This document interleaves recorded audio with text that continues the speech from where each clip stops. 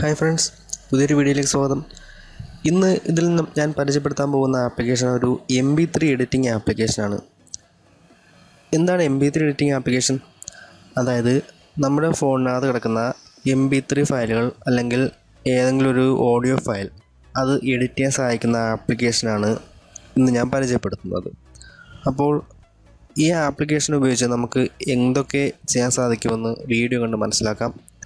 തീർച്ചയായും നിങ്ങൾക്ക് ഉപകാരപ്പെടുന്ന ഒരു ആപ്ലിക്കേഷനാണെന്ന് ഞാൻ വിശ്വസിക്കുന്നു. കാരണം ഞാനിത് ഒരുപാട് തവണ ഉപയോഗിച്ച് എനിക്ക് യൂസ്ഫുൾ ആണെന്ന് തോന്നിയത് കൊണ്ടാണ് ഞാൻ ഇത് നിങ്ങൾക്ക് പരിചയപ്പെടുത്തുന്നത്. അപ്പോൾ നമുക്ക് വീഡിയോ കണ്ട് കൂടുതൽ മനസ്സിലാക്കാം. ആപ്ലിക്കേഷൻ ഓപ്പൺ ആക്കിയാൽ മെയിൻ സ്ക്രീനിൽ ഇതുപോലെയായിരിക്കും കാണാൻ സാധിക്കുക. ഇവിടെ trim audio, mix audio, merge audio, tag editor, record, audio converter എന്നിങ്ങനെ കുറേ ഓപ്ഷനുകൾ കാണാൻ സാധിക്കും. ഇതിൽ ട്രിം ഓഡിയോ എന്നത് എന്താണെന്ന് വെച്ച് കഴിഞ്ഞാൽ നമ്മുടെ ഫോണിനകത്ത് എടുക്കുന്ന ഒരു ഓഡിയോ ഫയൽ അത് നമുക്ക് ട്രിം ചെയ്യാൻ സാധിക്കും. ട്രിം ചെയ്യുക എന്ന് വെച്ച് കഴിഞ്ഞാൽ നമുക്കിപ്പോൾ ആവശ്യമുള്ള ഭാഗം മാത്രം കട്ട് ചെയ്ത് മാറ്റാൻ സാധിക്കും. നമുക്കിപ്പോൾ ഈ ബാർ ഇങ്ങനെ അഡ്ജസ്റ്റ് ചെയ്താൽ നമുക്ക് ഈ സെലക്ഷൻ കിടക്കുന്ന ഭാഗത്തുള്ള മാത്രം നമുക്ക് കട്ട് ചെയ്ത് മാറ്റാം. എന്നിട്ട് നമുക്കത് സേവ് ചെയ്ത് ട്രിം ചെയ്യാൻ പറ്റും. അപ്പോൾ ഇതിനാണ് ഈ ട്രിം എന്ന ഓപ്ഷൻ ഉപയോഗിക്കുന്നത്.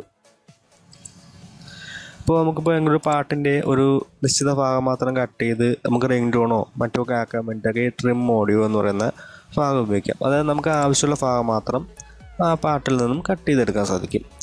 അടുത്തത് മിക്സ് ഓഡിയോ എന്ന് വെച്ചാൽ നമുക്ക് രണ്ട് പാട്ടുകൾ മിക്സ് ചെയ്യാനായി മിക്സ് ഓഡിയോ എന്ന ഓപ്ഷൻ ഉപയോഗിക്കാം. അടുത്തതായി മെർജ് ഓഡിയോ എന്നത് എന്താണെന്ന് വെച്ച് കഴിഞ്ഞാൽ രണ്ട് സോങ്ങുകൾ നമുക്ക് മെർജ് ചെയ്ത് ഒന്നാക്കാൻ സാധിക്കും. അത് ഓപ്പണാക്കി ഈ ഓഡിയോ എന്നതിൽ ക്ലിക്ക് ചെയ്ത ശേഷം ഫസ്റ്റിൽ വരേണ്ട സോങ് ഏതാണെന്ന് വെച്ചാൽ അത് സെലക്ട് ചെയ്ത് കൊടുക്കുക. അത് ആഡ് ടു മെർജ് ലിസ്റ്റ് കൊടുക്കുക. അതിനുശേഷം വീണ്ടും ആഡ് ഓഡിയോ എന്നത് സെലക്ട് ചെയ്ത ശേഷം രണ്ടാമത് വരേണ്ടത് ഏത് സോങ്ങാണെന്ന് വെച്ചാൽ അത് സെലക്ട് ചെയ്ത് കൊടുക്കുക. അതും ആഡ് ടു മെർജ് ലിസ്റ്റ് എന്നത് ക്ലിക്ക് ചെയ്ത് കൊടുക്കുക. അതുപോലെ ഏതൊക്കെ സോങ്ങുകൾ താഴേക്കിന് വരണമെന്ന് വെച്ചാൽ അതെല്ലാം ഇതുപോലെ ആഡ് കൊടുത്ത ശേഷം മെർജ് കൊടുത്താൽ അത് ഒറ്റ ഫയലായിട്ട് നമുക്ക് ലഭിക്കും. അടുത്ത ഒരു പ്രധാനപ്പെട്ട ഫംഗ്ഷൻ എന്ന് പറയുന്നത് ഓഡിയോ കൺവെർട്ടറാണ്. ഓഡിയോ കൺവെർട്ടർ എന്താണെന്ന് വെച്ച് കഴിഞ്ഞാൽ നമ്മുടെ ഫോണിൽ കിടക്കുന്ന ഒരു ഫയൽ, ഓഡിയോ ഫയൽ, അതൊരു പക്ഷേ MP3 ഫോർമാറ്റിലുള്ളൊരു ഫയലായിരിക്കാം. അത് നമുക്ക് വേണമെങ്കിൽ വേവ് ഫോർമാറ്റിലോ അല്ലെങ്കിൽ മറ്റേതെങ്കിലും ഫോർമാറ്റിലോ ഒക്കെ മാറ്റാൻ സാധിക്കും. ഞാനിപ്പോൾ ഈ ഒരു സോങ് സെലക്ട് ചെയ്തിരിക്കുകയാണ്.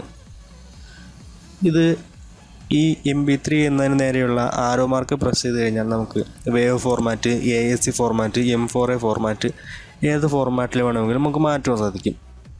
അപ്പോൾ ഏതെങ്കിലും അവസരത്തിൽ മ്യൂസിക്കിൻ്റെ ഫോർമാറ്റ് മാറ്റിയിട്ടുണ്ടെന്ന് നമുക്കിത് ഉപയോഗിച്ച് ചെയ്യാൻ സാധിക്കും. അടുത്തതായി റെക്കോർഡ് എന്നുള്ളൊരു ഓപ്ഷനാണ്. ഇത് ഉപയോഗിച്ച് നമുക്ക് നമ്മുടെ സ്വന്തം ശബ്ദത്തിൽ ഇതിൽ റെക്കോർഡ് ചെയ്ത് അത് എഡിറ്റ് ചെയ്യാനാണ് ഈ ഓപ്ഷൻ ഉപയോഗിക്കാവുന്നത്. അപ്പോൾ ഇത്രയാണ് ഇതിൻ്റെ പ്രധാനപ്പെട്ട ഫീച്ചേഴ്സ്. ഈ ടാഗ് എഡിറ്ററൊന്നും സാധാരണ അത്യാവശ്യം ഉപയോഗിക്കേണ്ട കാര്യമൊന്നുമല്ല.